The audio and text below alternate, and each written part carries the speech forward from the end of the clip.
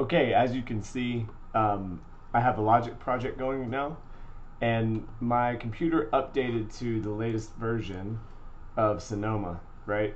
Sonoma 14.0, and it did it overnight while I was sleeping, and I had a lot of problems with it. Now, I've managed to solve most of the problems. One in particular was with Logic, and you can see I've got this track here that is playing right now, and you can see sound is coming through, but it's not coming out of my speakers. You don't hear anything. And the reason is, and I did a lot of searching, and I found a forum, and someone suggested this, and it actually is the solve, and I'm very, very happy for this. But if you look at this track here, so this track here, and it's just a loop, bass loop that I pulled off out of the box of Logic.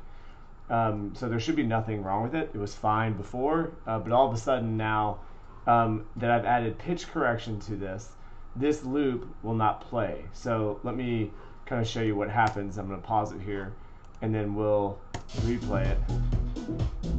And you see it just cut out, right? And so weirdly enough, it actually stopped on the master too this time, which is odd. Normally the master keeps playing. Now, when I turn pitch correction off, let me just pause it real quick. And look, if I, no matter how many times, if I just keep playing, it will keep playing. Yeah, see, there it goes. It cuts off. And I should say too, if I went to try to use any other sound on my computer, whether it's YouTube, Spotify, just listen to an MP3 outside of Logic, I wouldn't get that sound either.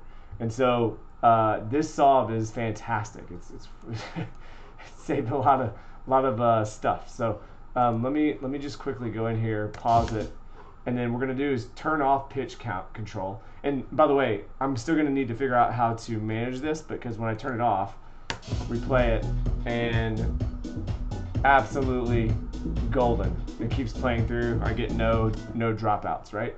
So I think what I'm going to do next is I'm going to turn pitch control on. I'm going to save this as its own MIDI file and or an audio file with the pitch correction already applied to it, and that way I can bring it in.